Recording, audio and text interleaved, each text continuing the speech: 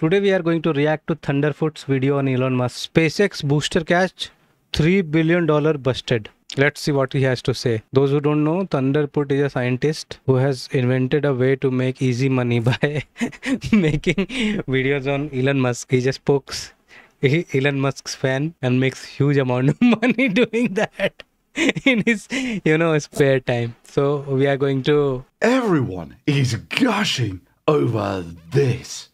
Now I know what you're thinking. There is no way, Let me say if it is 1080p. way that you can possibly dunk on this. It's engineeringly amazing. Well, yeah, it looks impressive. I wonder how much the US taxpayer paid for this. Who cares? Who cares? US taxpayer pays huge amount of money to waste everywhere in the world. Are you kidding me? This is like, if you start calculating the amount of money you waste on space exploration or some advancement in space technology, you don't sound like a scientist. Every time ISRO sends a rocket in India, there'll be a bunch of people who will say, why don't you feed poor with this money?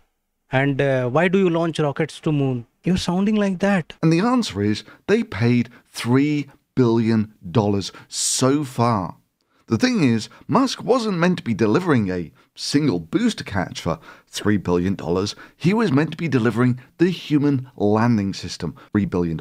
A vehicle to take people from lunar orbit to the surface and return them back safely to lunar orbit. And when they were getting their $3 billion off the US taxpayer, this is what they submitted for their plan. And SpaceX themselves thought that catching the booster was such a trivially easy task that it wasn't even worthy of its own point on the Gantt chart, which, as we'll see later in this video, recovering the booster is the energetically easy bit. That is, SpaceX has thus far achieved none of the significant goals towards delivering the human landing system. And they were meant to be landing on the moon earlier this year, that is, early 2024. I mean, come on, landing on moon. You are going by the timeline. There'll be extension in timeline. Which government project completes on time? None. It will take time. There'll be innovation. They basically spent all of the fixed price contract money that the US taxpayer gave them. That is, rather than actually just one booster catch in 2024, they should have actually been landing this thing on the moon in 2024. How are they going to do that when they've already spent all the cash that the government has given them? Actually, I tell a lie. In 2022, the government decided that they were going to give SpaceX another $1 billion for a upgraded Starship and to fly a second. So, tell me, how many billions of dollars it took to take people to moon in 1969? Tell me in the comment section. And let's compare these two. Let's adjust the inflation and compare these two. Lunar mission. So they maybe have another $1 billion to play with, but have to actually deliver another mission to the moon. Optimistically, they've completed maybe somewhere between 0 and 2% of the contract for all of the original contract value. I mean, that's how government projects work. You're a scientist. Some scientists are given grant, they work for 20 years, and at the end of 20 years, they have nothing to show for it. That's how science progresses, right? You have to give so much money and hope that something will come out of it. Is it that every project that the government gives money to succeeds in science? Come on, you're a scientist yourself. You know this very well. You just want to trigger Elon Musk fans. But rather than landing on the moon, the furthest it's gone is the bottom of the Indian Ocean. Those are the facts. What? Analyzing a problem with facts? You must have Musk derangement syndrome. Yeah, in reality. No, he doesn't have much derangement syndrome. He has learned to make money using Musk. It's not so much that I'm blinded by hate, as Musk fans can't see with reason. I mean, the funny thing is, if you actually take a look at the comments on any of my streams on these things, you'll find they're absolutely dominated by people. I mean, you root for the failure of the mission. Boom. It should go boom anyway, right? It will not land. Oh, look, there is that gas. It will not land. The oxygen is less. I mean, you don't know shit about rocketry, right? But you quite often say these things. Oh, the oxygen level is less. Oxygen level is less than the fuel level. It will not land. Right? watch your own stream, man. You watch the whole scene to, cheer for the failure. So people will say whatever they are saying to you, right? Who don't really make any defense of Musk, wasting some $3 billion of taxpayer money was all worth it because they incorrectly believe that it made some guy on the internet angry. Like, the disappointment on his face was priceless. Yeah, it is. Not quite. I remember his face when that booster whose fins were on fire managed to land on the water. He said, booster is still working? I didn't expect that. He was waiting for boom, boom, and it did not go kaboom. He was so disappointed that day. If there must be a live stream of him for the previous launch of this Starship. Priceless. What was the number again? Oh, that's right. $3 billion of taxpayer money. Well, according to Musk fans, money well spent. For reference, for this sort of cash, you could have sent a nuclear-powered rover bristling with scientific instruments to Mars, which landed like this on another planet. Come on, man. You cannot say that give a new entity this much money, $2.5 billion, and that entity will be able to send a rover to Mars. Absolutely not. You give this money to NASA, which has spent so much money building the infrastructure and the brain and the technology and the patents. They will use all those patents and all those learnings from the previous failures to make it work in this budget. In isolation, you cannot give someone $2.5 billion and they will send something like that to Mars. Why are you misguiding? This is a new company. They will fail, right? They will learn themselves. Give the radar a better look at the ground. Applicant indicates chute deployed. The navigation has confirmed that the parachute has deployed and we're... Heat shield set. Perseverance is now slowed to subsonic speeds. Nav filter converge. Velocity solution 3.3 meters per second. The initialization... I mean, if you count the cost involved in this project, the cost of development throughout, I bet it is more than $2.5 billion. Of terrain relative navigation and subsequently the priming of the landing engines. We have confirmation that the lander vision system has produced a valid solution in part of terrain relative navigation. Current velocity is about 75 meters per second at an altitude of about a kilometer off the surface of Mars. We have started our constant velocity accordion, which means we are conducting the sky crane, about to conduct the sky crane maneuver. Sky crane maneuver has started, about 20 meters off the surface. Signals from MRO. Tango Delta. Touchdown confirmed. Perseverance safely on the surface of Mars, ready to begin. Yeah, NASA, right? NASA did it. Seeking the sands of past life. Hell, you could have sent some 6 of these solar-powered rovers, which landed like this in 2004. So, first of all, of course, you've just got to get to Mars, which, challenges of its own. Then, of course, you come up to the orbital interface where you get some braking through the heat shield. Then you've... But you are comparing these small things, right? These are small things. These are very small things compared to the Starship. Got to deploy your parachutes to slow down a little more in the thin atmosphere, jettison your heat shield, at which point the rover rappels down on a string. This actually happened, bear in mind, this actually worked. Then you deploy some airbags because they weren't so sure about the whole landing thing, employ some retros to slow you mostly down, drop the rover in its airbags, which then bounces around on the surface of Mars, which takes some time, seeing as Mars has less gravity, before eventually coming to rest, deflate the airbags, right the rover, because it might not have landed in the right configuration, and then you've got to start unpacking the various parts of the rover, because it's all origamied up, like extending the solar panels, extending the stalk with the camera, and unraveling the wheels before eventually rolling off onto the surface of Mars. And that was done twice successfully in 2004 for $500 million a pop, 1/6 of the price of this single booster catch. No. This is absolutely not a fair comparison. If you want to compare to the cost of moon landing. What was the cost of moon landing? You could have done all of this 6 times over for the same amount of taxpayer money as SpaceX spent to not deliver the human landing system. At which point, this kind of shift from, wow, that's so impressive, to, I'm actually kind of pissed that he wasted so much taxpayer money on what is essentially, at this point, an expensive firework. Musk did the metaphorical equivalent of taking a government contract to build a rover bristling with scientific instruments, fly it to Mars, and do the science there for some $3 billion, and delivered a robot vacuum cleaner that doesn't vacuum very well and gets stuck on cables. Want to build your own version of ChatGPT? Join us for this amazing opportunity. Well, I think in general the amount of waste that happens with the federal government is really staggering. Yes. It's a staggering amount of waste of taxpayer money. And if we're for any given expenditure, we have to say, well, what does this do for the citizens of America? Like, how is this good for the people of America? It's their money. Like, for some weird reason, a lot of people in the sort of state or whatever, the politicians, they seem to forget that the money being spent is your money. And if it's not being spent in a way that is beneficial to the American people, it's a misuse of the funds. I mean, the most optimistic appraisal of this is it'll take at least another $10 billion and half a decade plus to get this to an operational system. But it was a fixed price contract, right? There is no extra money coming. All in.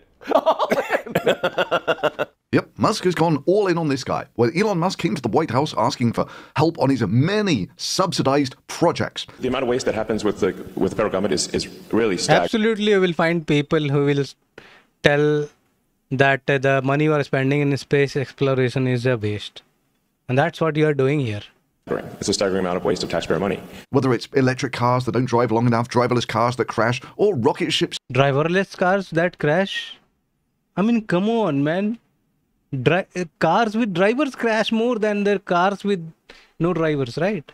Autonomous system, the crashing rate is less. What are you expecting? An ideal system? Why? If there is an improvement, accept it, appreciate it. To nowhere. Like, how is this good for the people of America? It's their money. Like, for some weird reason, a lot of people in the money. And telling me that he's a big Trump fan and Republican. I could have said drop to your knees and beg, and he would have done it. Well, first of all, I want to say what an honor it is to be here. Well, maybe put in charge of the Department of Government Efficiency because of your ability to deliver a few % of what you promised. No, because how he's running Twitter. Look at Twitter. He saved so much money, fired almost 75% of the staff, and still Twitter is running. Twitter getting more visitors now than it used to get. They deployed 100,000 NVIDIA graphic cards in 19 days. If there was a government project involving 100,000 graphic cards, that would take 2 years. They did it in 19 days. Elon Musk, who has given me his complete and total endorsement. That's nice. I will create a government efficiency commission to federal recommendation. Themselves. I'm like, how long do you think my prison sentence is going to be? Do you think? And Elon, because he's not very busy. With Musk at the head of the Department of Government Efficiency. So if you do choose to be the head of the Department of Government Efficiency? Yeah, Doge. He could do for America what he did for the value of Twitter. Value. Don't go for the value of Twitter. Go for what Twitter is now. Twitter is running. It is functional, right? It has more traffic. What he did with Twitter is the amount of money he lost in Twitter, he will write off to other businesses. He will not pay tax on that. He is playing chess in the game of checkers. Or conceivably, if he's not appointed head of the Department of Government Efficiency, people might start to ask, about that $3 billion of taxpayer money we gave you to develop the human landing system. I'm fucked. If we lose, I'm fucked. It does seem that way. What did you spend it on, and when are we getting our human landing system? So next, what Elon Musk is going to do is to catch that upper stage. They have now precisely landed that upper stage in Indian Ocean. In the next flight, they will try to catch that upper stage. And then it will become a rapidly deployable system. I'm like, how long do you think my prison sentence is going to be? Do you think? Yeah, laughing at burning $3 billion of taxpayer money. Yeah, that's definitely qualifications for the head of the Department of Government Efficiency. Anyway, I promised to tell you why actually recovering the booster was the easy bit. You know, the sort of easy where it doesn't even get its own point on the SpaceX Gantt chart. I mean, the whole pinpoint precision thing, well, if you've never cracked open your phone and don't know what GPS is, yes, that might impress you. Or the fact that we've been delivering munitions with pinpoint accuracy since the last millennium. Used alongside the long-range Tomahawks. This is on the front end of the weapon itself. Nowadays, this is just consumer-grade electronics. There's the Nano, which is like freaking tiny. There's the Mini Pro, and the difference is the Pro has a much larger antenna, and it has a built-in compass. You have storage. You can see that even the very, very tiny one, I don't know if you can see, there's a little battery there. Such that you can get a commercial drone for significantly less than $3 billion. In fact, about $1,000 that will do this. Tap on the terrain follow icon. You will then be able to choose how high you want to fly, from 9 feet or 0.3 meters to 33 feet. You are comparing rocket science with drone science. Wow. or 10 meters. As you fly up gentle slopes, the Mavic will adjust the altitude automatically. And of course, they all land with pinpoint precision on autopilot, because GPS. And how fast they go? Even the plane land with pinpoint precision. How fast they go? What is the speed they travel in? But of course, landing a rocket upright is completely new and wasn't done, say for instance, 30 years ago by the Delta Clipper. The DCXA performs its most remarkable maneuver. That would be 1993. It lands in its original takeoff position on its tail. Yeah, that's true. It has been done before. But remember one thing. People went to moon, then they stopped thinking about going to moon. So look, the space technology is there, but it is difficult, right? There are space programs, they fail. Russian space program failed to land on the moon. Remember? Why? They were so advanced then. If you leave it, you become dumb. Remember Idiocracy?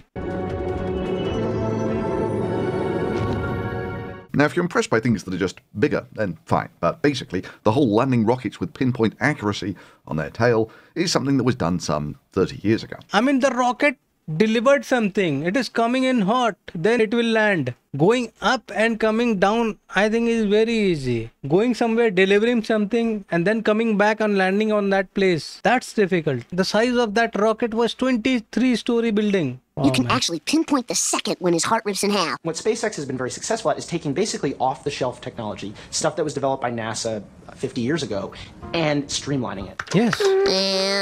Nothing wrong about it. And lands rockets on drone ships. No one ever believed that was possible. Sure, everyone thought it was impossible, apart from the people who weren't asleep for the last 30 years. Now, the simple version of this video is to remember the fully, rapidly reusable Falcon 9 that Musk was building over a decade ago. No, that's because it was never built. So the pivotal breakthrough that's necessary, that some company has to come up with to make life multiplanetary is a fully and rapidly reusable orbit-class rocket. And of course, Musk goes on to say that the Falcon 9 was going to be fully and rapidly reusable. We have a design that, on paper, doing the calculations, doing the simulations, it does work. It will show you a simulation of what we plan to do.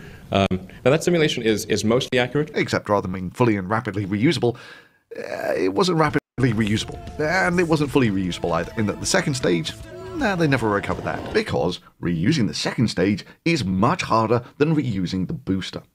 Yeah, now he's saying reusing the second stage is harder than reusing the booster. Why? And when you were showing that clip of it is going up and coming down and comparing that to booster, that was similar. As for the rapid reuse of the booster... But we really need to get to rapidly and completely reusable rockets, just as is the case with aircraft. I mean, aircraft are rapidly and completely reusable. Land a 747 and take off an hour and a half later. And you should be able to do that with rockets too. Forward. Reusability, we don't believe it really counts unless you can turn it around as rapidly or almost as rapidly as you turn around an aircraft. Basically you land the system, you land the stage, you do some brief but important critical checks and inspections, you refuel and you re-go. So our challenge right now is to refly a rocket within 24 hours. So that's when we'll really feel like we got the reusability piece right. Absolutely. Awesome. If they will not try, they will never succeed, right? They might not succeed, but they might succeed. That's what the world is all about. That's what science is all about, right? And of course, Vaporware Man was out there promising that they would have a relaunch within 24 hours, not with the Starship, but with a much simpler Falcon 9 booster. No later than, shock and horror, next year, which was 2020 when he said it. It will, of course, surprise precisely no one at this point that goal wasn't met. I mean, it happens in science. You cannot... Look, you are trying to develop a system. You set a timeline. It's possible that timeline will not work. Don't hold him against that. It's not like a bridge that you know all the processes of how to build a bridge. You give a timeline. The process of building bridges in most of the places takes more time than they give the quote for. Indeed, it's never been met. The fastest reuse of one of their Falcon 9 boosters is about a month. Only somewhat faster than the fastest reflight of the shuttle. And that was after about a decade of trying. Yeah, Musk... Yeah, it's good, right? 27 days. At least they improved. Got no closer to rapid reuse than the shuttle did, which was meant to rapidly take people from the Earth to orbit. A shuttle. And well over a decade worth of trying, the Falcon 9, which was developed with billions of dollars of taxpayer cash and designed from the very start to be fully and rapidly reusable, was neither fully nor rapidly reusable. And a decade or so on, Musk is now making the exact same promise, asking for billions of dollars of taxpayer cash. And if you couldn't do it with the simpler system, what makes you have any serious expectations for Starship? Except with the Falcon 9, it didn't really matter whether you got rapid reuse or not, because there isn't a market for rapid reuse. With Starship, however, if you want to go to the moon, you do need the rapid reflight for refueling the thing in space, because you need some 20 refueling missions just to get to the moon. Really? And then I was like, I'm an engineer. I know how to do this stuff. So I started to account for like nominal schedule slip and boil off, and this is how many rockets it's going to take to fuel up that thing to get it to the moon. I've done the math. That is, if Starship doesn't end up being rapidly reusable, America's not going to the moon. Or if they can't figure out how to do tons of cryogenic fuel transfer in orbit, America's not going back to the moon. Or if, like it currently is, Starship is just too heavy and can't carry the cargo, carrying 0 tons of cargo on a suborbital trajectory. With Musk saying that they're basically going to have to redesign the entire rocket to actually make it functional, for taking things to orbit. We're aiming for, currently Flight 3 would be around 40 or 50 tons to orbit. Yeah, sure, it would be, but it's not. It's an empty rocket. Musk goes on to say that they're totally going to turn this around by making Starship 2 and 3. So the current design, Starship 2 will be over 100 tons, and then Starship 3 will be over 200 tons. Which, given Musk's been pushing Starship as the 100-ton to low Earth orbit launcher for the best part of a decade now. And all of a sudden, when it becomes clear that this thing really struggles, then all of a sudden a new version will come along that will solve all of the problems. This thing just stinks of the full self-driving empty promises. Full self-driving empty promises. Wow. This man wants idealism. You came out of office, you called the car, it will come out from parking, you will sit, you will tell that car to go to home. Which car will take you? We are there, right? Lane assist, level of automation to now it is driving itself in traffic. There are a lot of videos on YouTube. Now he wants full self-driving. I mean, that's also happening. For years, it was always going to be, there'll be a new version along next year that will really work. I mean, seriously, where in the original plan that they submitted to NASA to get the $3 billion or so of government money do you see Starship 1, which will, totally honestly get 50 tons to low Earth orbit? And then where does it say they're going to scrap that and make Starship 2? Yeah, precisely nowhere. So all they have to do now is make Starship 2, make it rapidly reusable, and maybe it can carry enough cargo to orbit to actually make this thing viable, having already spent all the money they were meant to develop it for in the first place. And if they can't do the rapid reuse, and they can't do the tons of cryogenic refueling in Earth orbit, and if they can't multiply fire the Raptor engines in deep space after months of non-use, America's not going back to the moon. And all of this should have been done by 6 months ago, early 2024, according to SpaceX. But even with the Falcon 9, reusing the booster has questionable economics. You see, SpaceX, like all of Musk's companies, is funded by burning astronomical amounts, not just of taxpayer dollars, but of investor cash, like over $10 billion.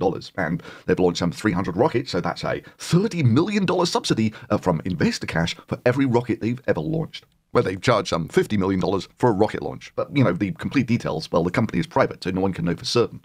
But I'll give you this example, because it always stops Musk fans dead in their tracks, because the source is Elon Musk. Let me give you the backstory before you hear Musk retell it in his own words. You see, Russia used to charge some $20 million for a commercial seat to the International Space Station on a Soviet-era, designed by slide rule, disposable rocket. Then, of course, the space shuttle retired and America was basically forced into the monopoly of the Russian launch business, at which point they quadrupled their prices to $80 million a shot. The mercy of Putin, which is a very small thing.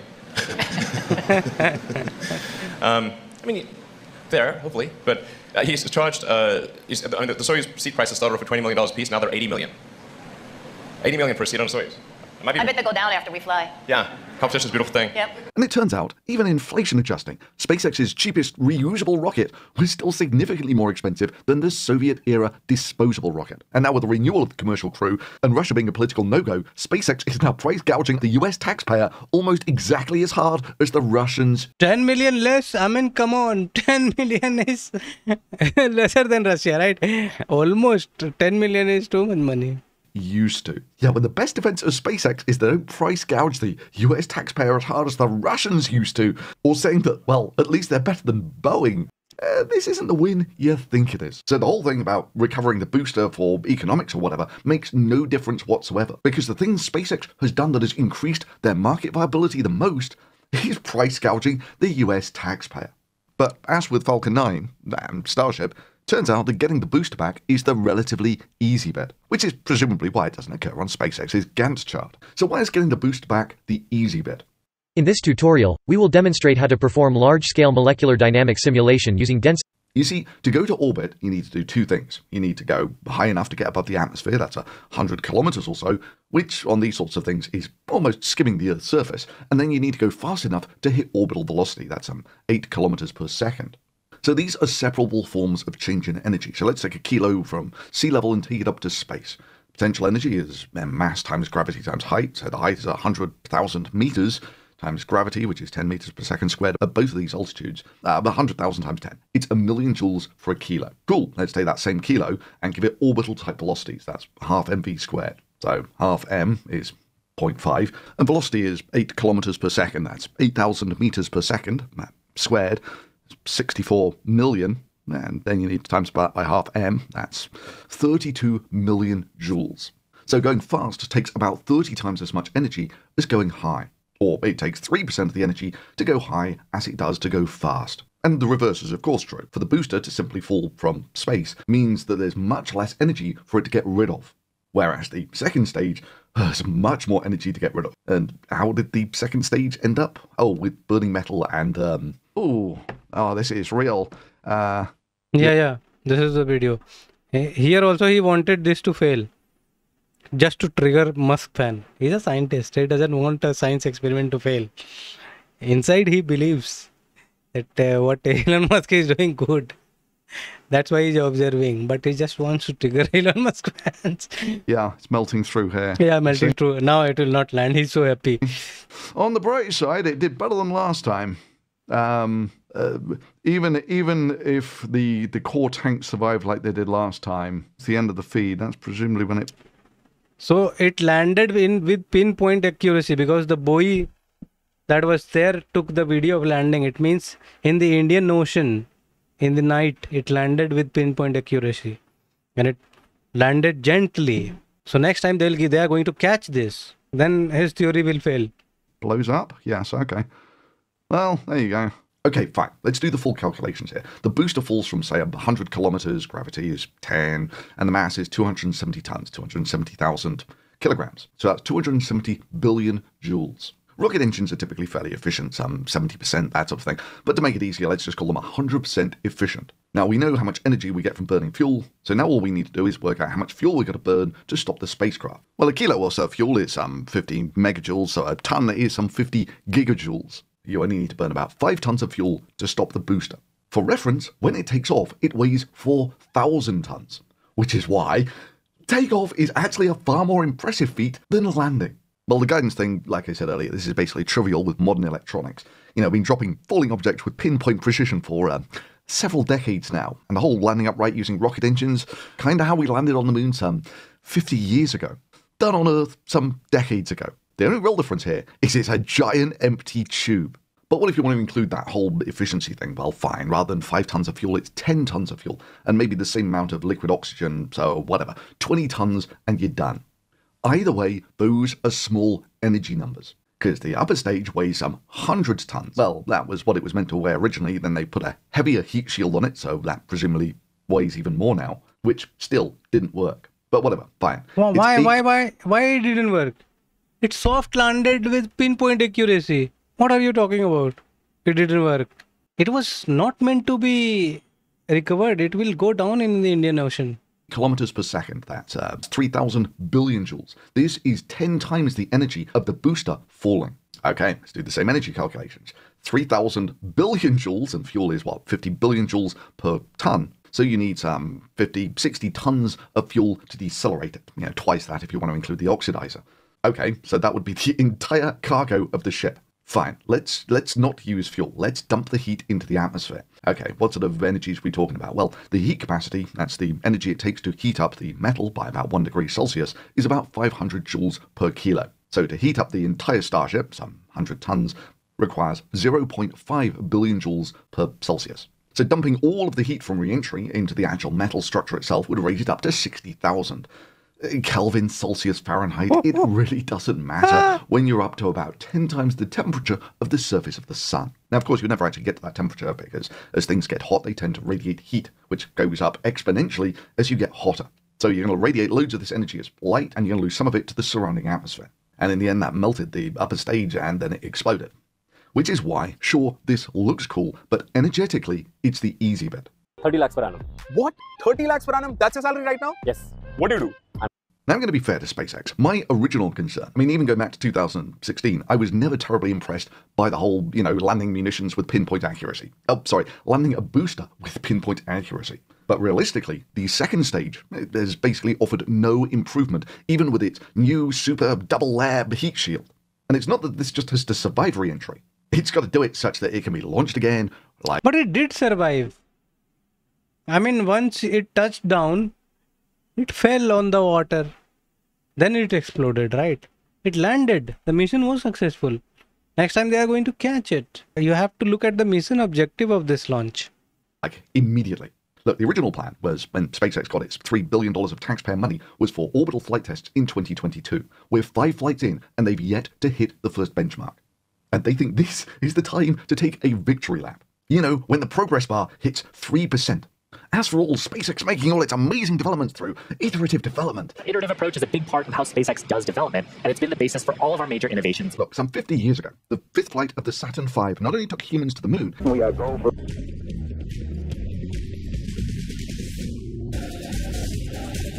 Simply stated, the purpose of the Apollo 10 flight is a final test of the men and machines required to do the lunar landing mission. It took them on a mock landing to the moon and returned them safely to Earth. And they did that with 1960s tech and had no GPS or no supercomputers. And from first flight to the 5th flight was about 18 months. And in less than a month, Apollo 11 launched, the 6th flight of the Saturn V, which did take people to the surface of the moon. 5 decades on, with the aid of supercomputers and all of the knowledge of rocketry acquired over those 50 years, Starship made its 5th launch in about the same period of time and made it to the bottom of the Indian Ocean. I doubt that their 6th flight will even make orbit, while the 6th flight of the Saturn V landed humans on the moon. Even if everything goes perfectly from here, and there's basically no realistic expectation of that. Look, in 2019, Musk said that Starship should reach orbit within 6 months and could fly a crew next year. And you said tonight that you might... I think Elon Musk trolls people. He's the biggest troll. Be flying people in a year in this thing? Elon Musk claimed that he thought that Starship would be sending people to orbit within a year. And I think we could be sending people to orbit before the end of next year.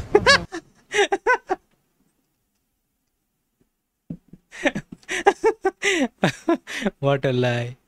Within a year, approximately. They didn't send people to orbit in Starship in 2020, or 2021, or 2022, 2023, and they're not going to do it in 2024, half a decade later. In fact, forget flying people to orbit, it's not even made orbit. 5 years on from when Musk said it would take 6 months. Not only that, they currently can take zero mass to orbit and can't survive re-entry in any meaningfully useful way. But if it all goes perfectly, it'll be about 20 more flights just to test the human landing system on the moon, and another 20 or so flights before people go there.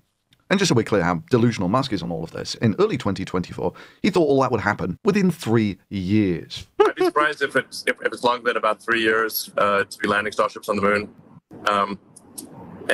Because the rate of progression of Starship is very rapid. Yeah, not only did the last 5 years call and say, nope, but all... Look, he trolls by giving the timeline. You troll by taking his word.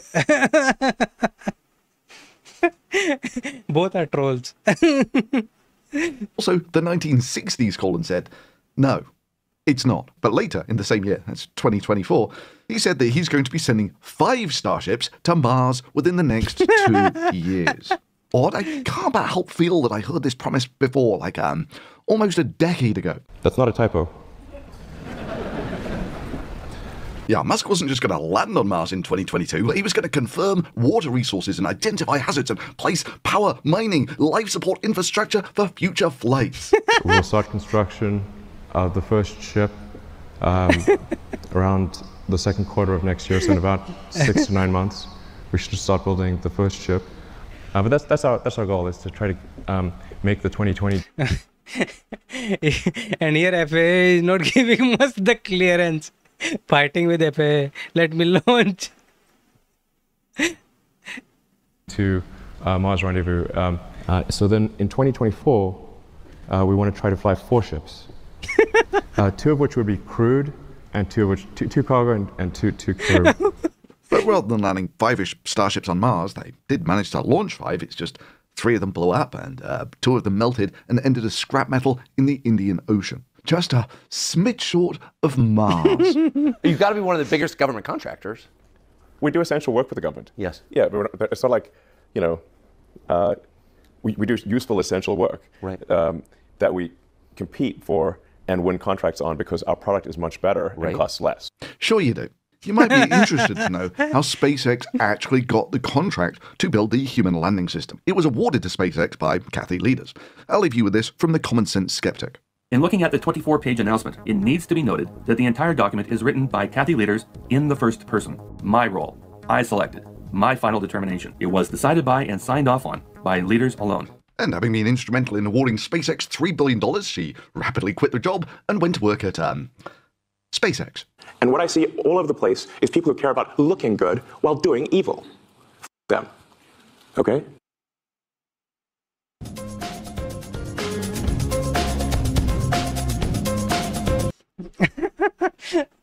This is Battle of Trolls. I loved it. Amazing video. The Elon Musk fans will be triggered. Are you triggered? Let me know in the comment section.